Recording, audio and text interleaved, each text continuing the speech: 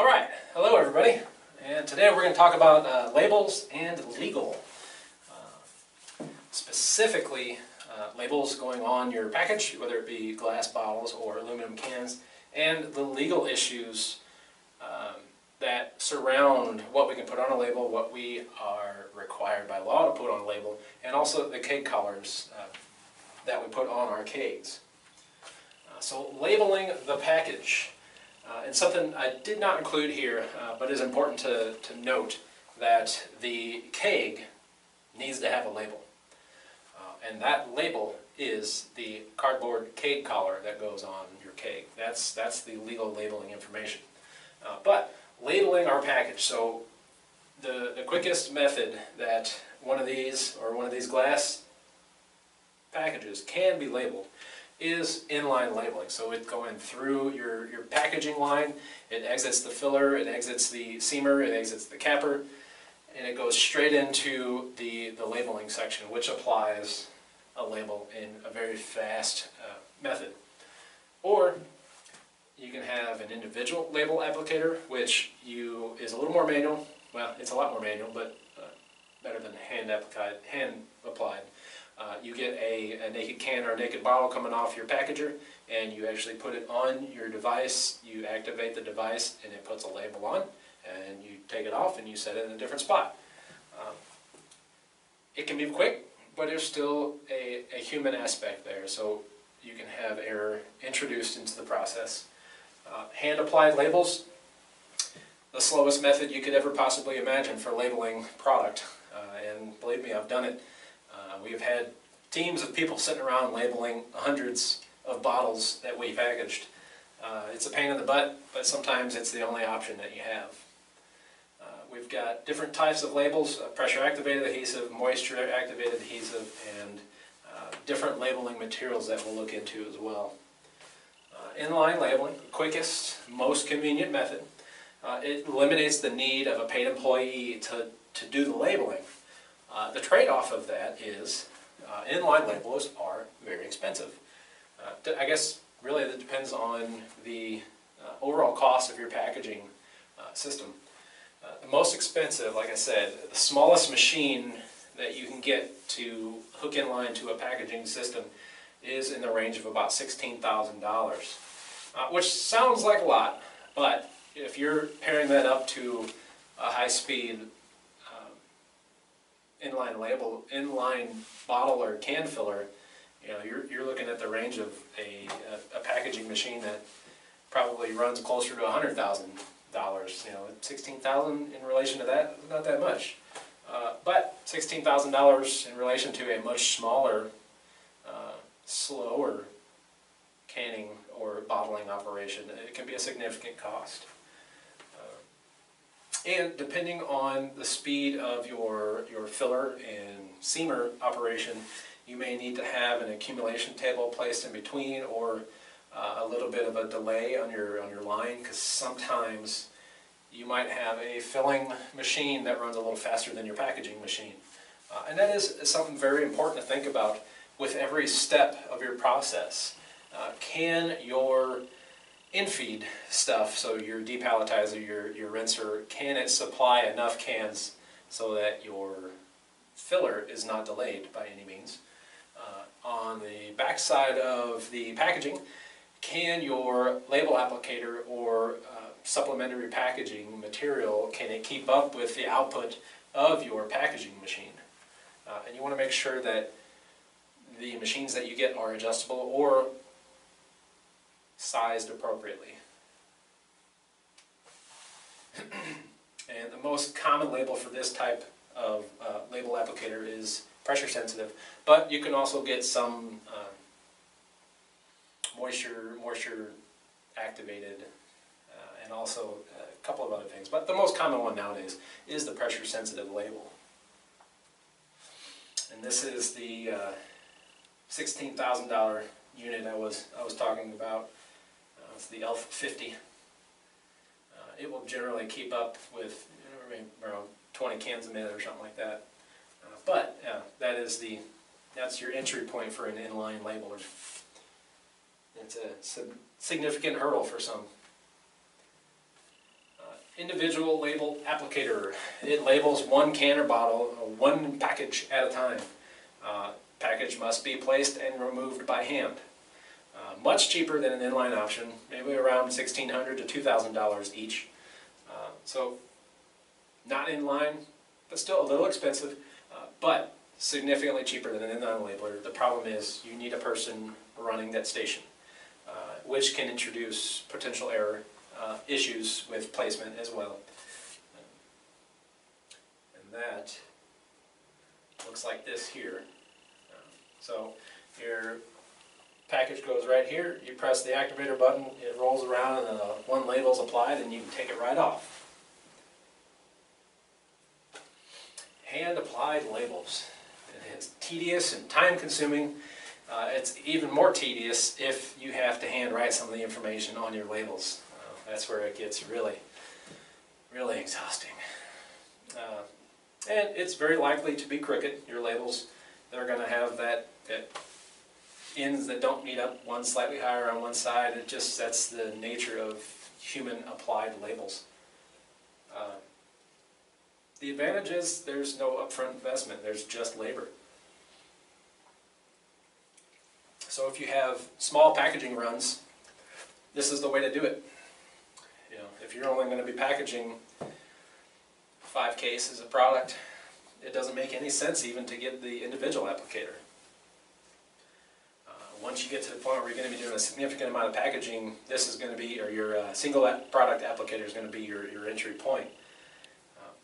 The advantage here is it allows your labels to be made of any material and to be applied on bottles of any size or shape. So it doesn't really matter what your bottles look like. You're going to be able to apply them because you've got that human element being able to adjust what they're doing. Depending on your adhesive, some are easier than others. With your moisture activated ones, it's very easy because usually your product's going to be cold and it's going to cause a significant amount of condensation. So your moisture activated glue gets activated. The problem with that is it stays activated. It can move around on your package and it doesn't really stop moving until that condensation evaporates off, your product warms up a little bit. That glue is given a chance to dry. The other disadvantage there is you put it in a cooler and your label's going to want to walk around or fall off. Kind of get ahead of myself here. Label material.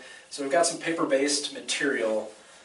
The issue with paper-based material is it doesn't stand up to moisture very well. You can't put a paper-based label into a cooler of ice. It is going to get destroyed. We have used vinyl-based labels in the past, and they stand up really well to moisture and mechanical issues. Be a little pricey. And then you've got your metallic feeling, metallic labels. They're quite thin. Those are typically not hand applied. We've got pressure sensitive labels, so you put it on and you really start to massage it on, and that's where the glue really starts to stick.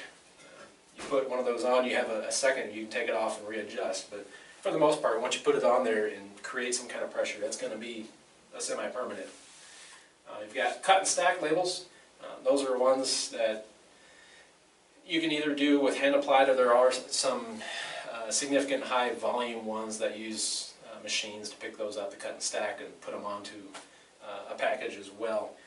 And then we've also got shrink sleeves. That's an interesting concept. So you've got any kind of can, if it already has a printed can or a label on it, you can put a shrink sleeve over it, shrink it down, and you've got a new product labeled with without wasting your previously labeled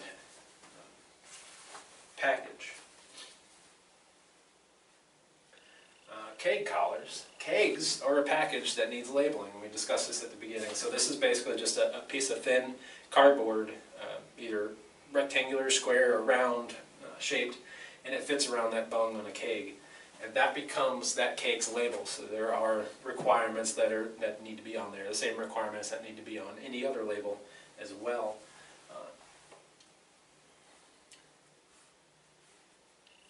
And that brings us to the TTB requirements.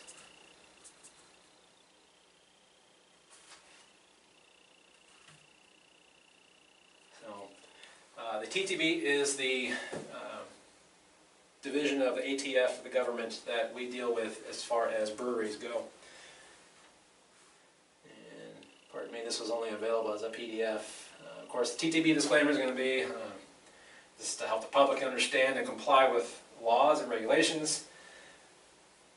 Basically saying this is not legal advice, so follow at your own risk. Mandatory label information. So this is the information that is required to be on brand name labels. So you got to have your brand name, your class, name and address, net contents, and the alcoholic content. Maybe on any label. They're going to definitely require, I don't know why they use may, but you're going to have the government health warning. If it's imported, you got to have the name and address, the country of origin, and a declaration of certain ingredients. If you use dyes, you got to put it on there. If you use artificial sweeteners, you got to put it on there.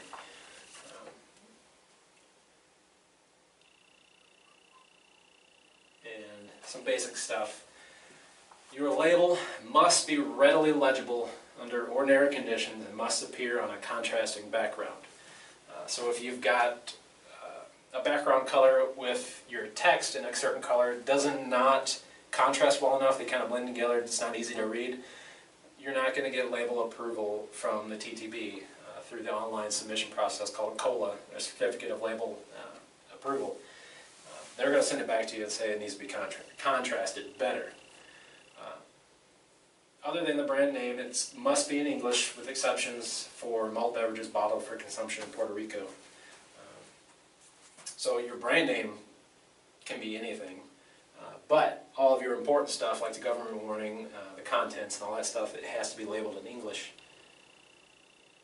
What we have here is kind of an example of an application for, pardon me,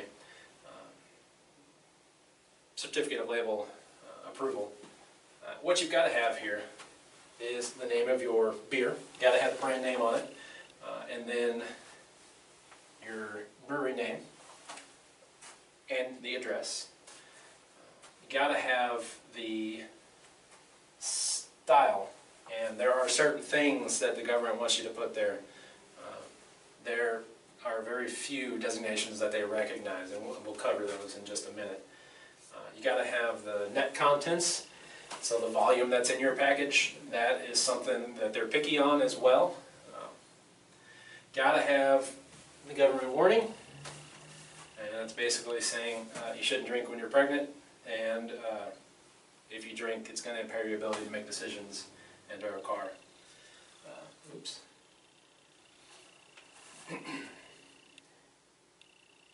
So the brand name.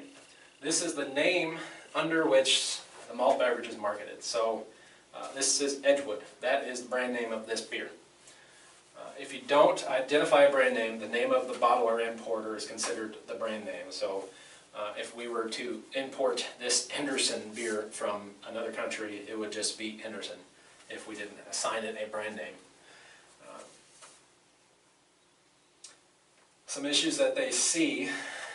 The class type is entered in the brand name. So if you're entering your application and you put in beer or ale as the brand name, that's not really the brand name of the product. It might be an ale, and that is important information to list on a certain part of the application, but Edgewood is the name of this, and that is what should go in the brand name section. You got to have the city and state of the bottler or packer. Bottle is what the government calls any packaging. When you bottle something into kegs, that's kegging. They're silly about it. Got to have the trade name or the DBA name of your company that's allowed. The principal place of business. If you have multiple locations, you're going to want to list your main place where you're headquartered. And that can be just as simple as brewed and packed by, and then list your main location. Some of the issues that they notice, some people forget to put your name and address on a label. That's basic stuff. You got to put your name and address on your label. City and state on the label don't match on the address. Make it match. It's simple. The contract brewer and producer is not added to the contractee's DBA trade name. So if your beer is contract brewed and packaged by a different brewery, that has to be on that label. You can't hide it. It's something that you got to legally disclose. And the label contains name and address of the contractee and not the contract brewer or producer. Same thing. If you contract a brewery to make and package your beer, you have to put their name and your name on that label. So here, what I was talking about when they get a little weird about the net contents, the volume. So it's got to be in English units of measure.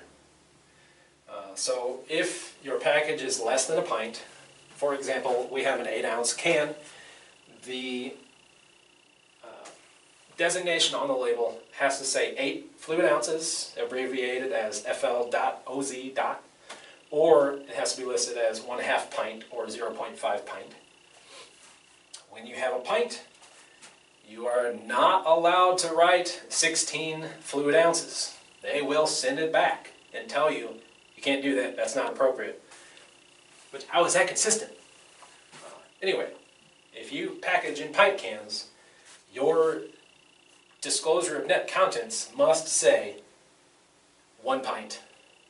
Or 1 PT period. If it's over a pint, that's where you can go back to using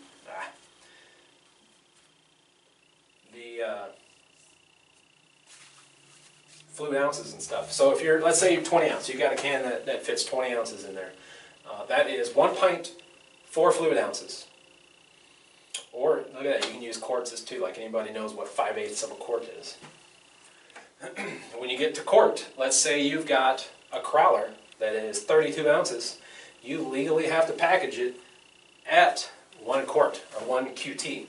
You can put 32 fluid ounces on there as well, but you legally have to meet 1 quart.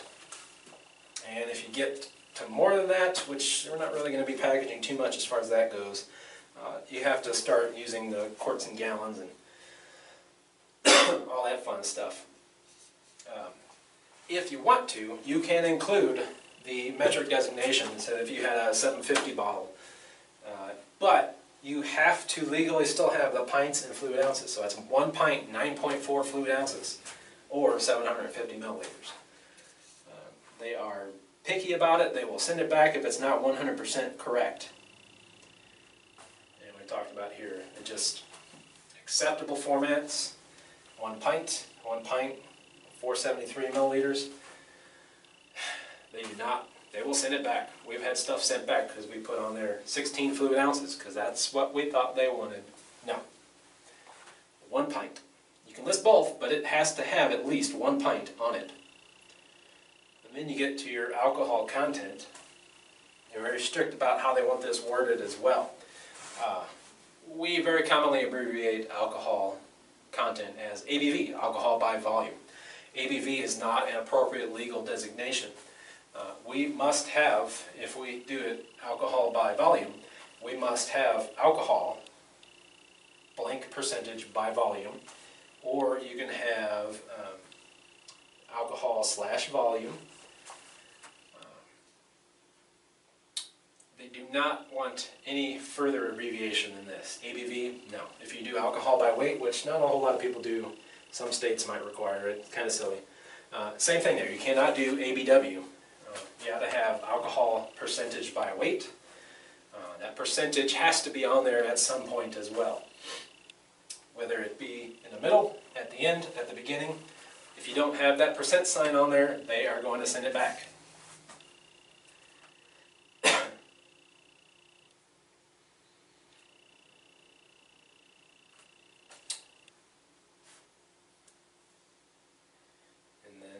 If somehow you use an extract that has added alcohol content to your beer, you have to include that listing on your label that you've added alcohol content from using an extract, which you probably shouldn't do anyway.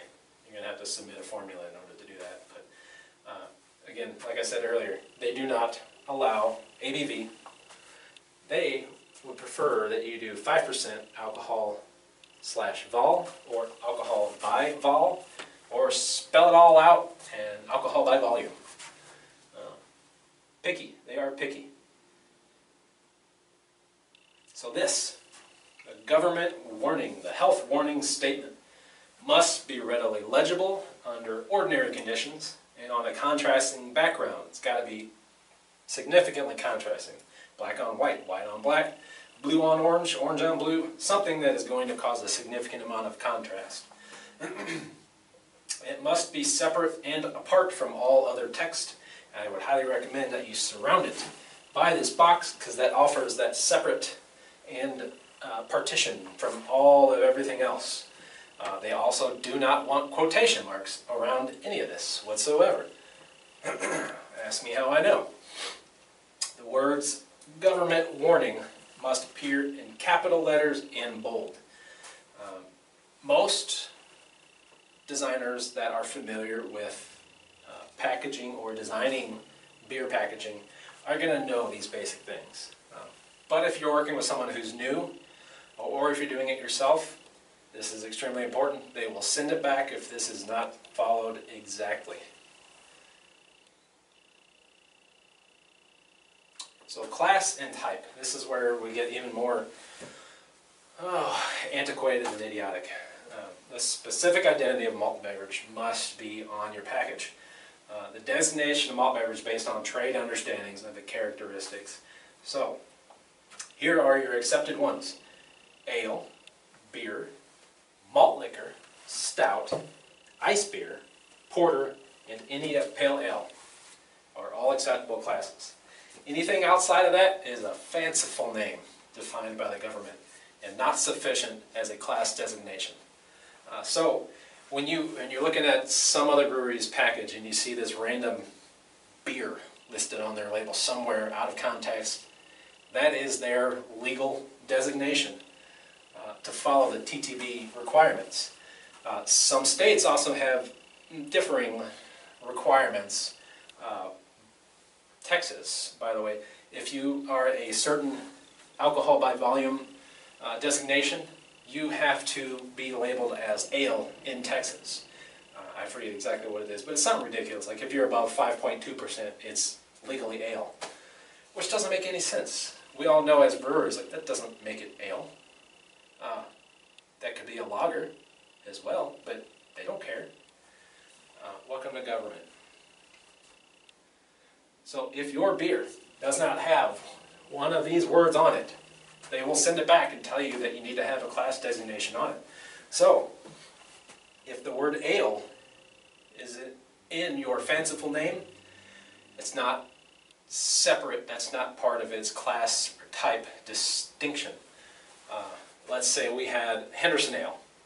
If that's part of the name of the beer, part of the brand name of the beer, that is not its legal class designation, you also have to have in a separate section the designation of ale somewhere else.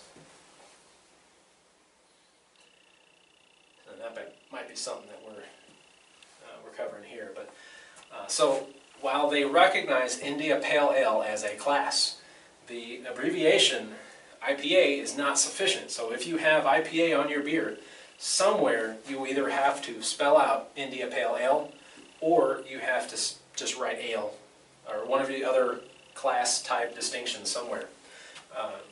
The class designation here on this one is missing. Even though it says beer right here, that is not the class designation. That is part of the name. Now it's silly, but they'll send it back. Dunkelweizen, other types like Hefeweizen, Bock, triple beer spelled the German way is not a legal class designation. They will send it back.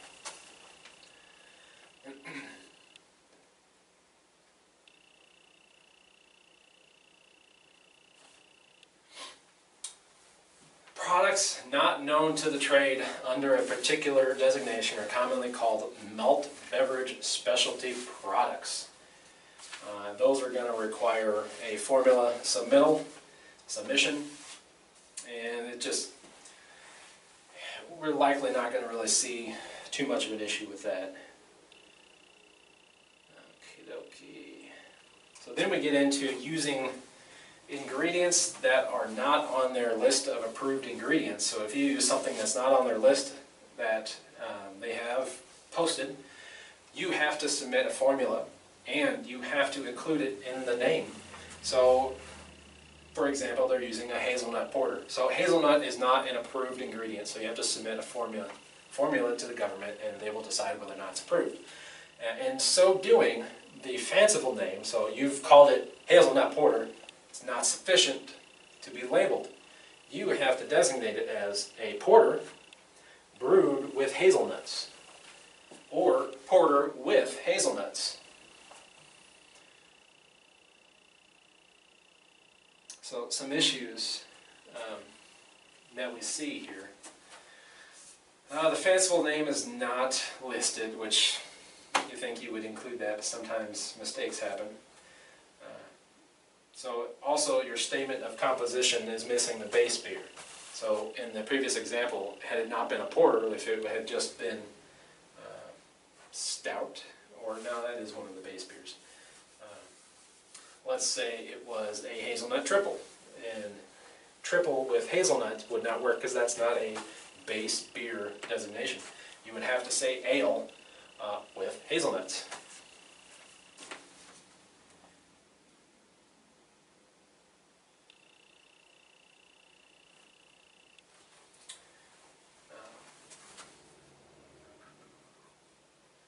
So we can see here just a further designation.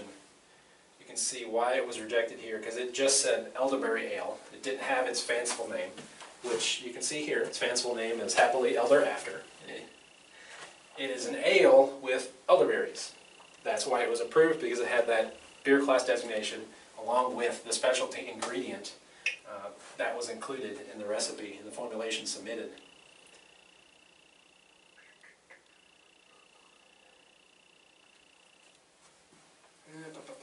So some ingredients are exempt from formulas, and that list is available there. Is the formula required? The question is very clearly laid out in that list of ingredients. So let's say you had a beer that you're going to be using raspberry puree. Is the formula required? No, you don't have to submit a formula, but you do have to still make a statement of composition. So you've got fruit ale, raspberry ale, or ale with natural flavor, or ale with raspberries. I'd probably go with ale with raspberries. That's going to be the better one of those choices there. You still have to have a designation or statement of composition. So you got to, if you're using raspberry or any other fruit puree that is on the approved list, you got to basically say it on your label that you have.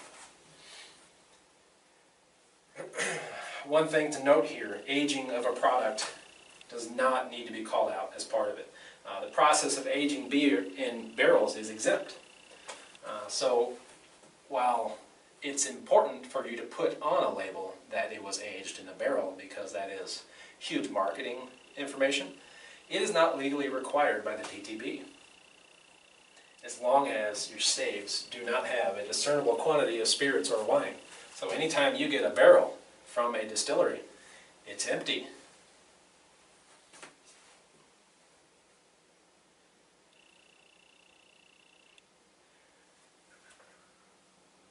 There's just more examples here. And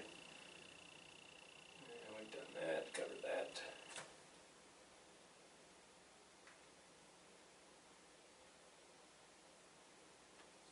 Covered that. All right. So now, geographical names. Geographical names are important because they're trying to prevent breweries from potentially misrepresenting their product as a product of another country. So we have a Hefeweizen that we list as a Bavarian Hefeweizen because I feel that accurately portrays the style. We were asked to either directly underneath that put a statement of product of USA. That way nobody can be confused that we imported the beer from Bavaria, which doesn't exist anymore. Or you have to put Bavarian style Hefeweizen or Bavarian style wheat beer. Especially since they don't recognize Hefeweizen, wheat beer would be your designation on that one. So that's what they're covering here. You have to either call it a style. So if you're making a Czech Pilsner, it has to be a Czech style Pilsner or a Czech Pilsner product of USA directly underneath of it.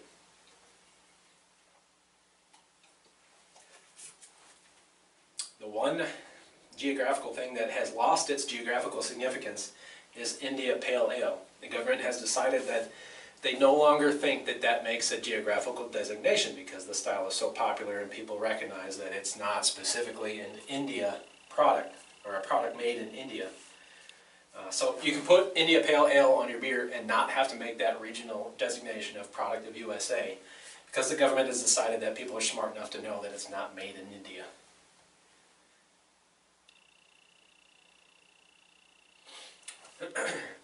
So here are the list of the names that have lost the geographical significance. India Pale Ale, Baltic Porter, Bohemian, Russian Imperial Stout, Imperial Russian Stout, Scotch Ale, Scottish Ale.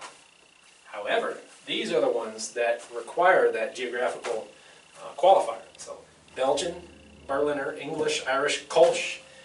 Part of that is because the Cologne, Kolsch Convention in Germany pretty much made everybody require that. Mexican, Vienna, New England, or West Coast or similar. That's not a complete list. Go to the government's website if you want a complete list. If you're in any doubt and you don't want to get a returned cola, put product of USA underneath of it and cover your bases. India Pale Ale has lost its geographic significance. India Pale Lager, they've decided has not. So, yeah, you're smart enough to decide that India Pale Ale is not made in India. But an India Pale Lager, well, we need to make sure people know that that's not made in India. Keg collars. Tell me why they thought it was a good idea to put bottle crowns there. Okie dokie. Kegs are consumer containers, just like bottles or cans. They're just a large consumer container. So, you have to have government information listed on there. Everything can be handwritten on there, except for the government warnings that are required to be on there. These can also be keg caps, collars, stickers, or a combination of any of these formats.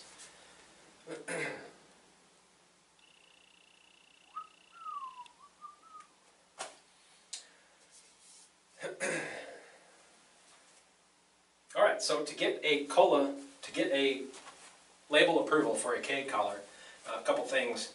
You got to have, number one, they listed this as, yeah, never mind, it's alcohol by volume.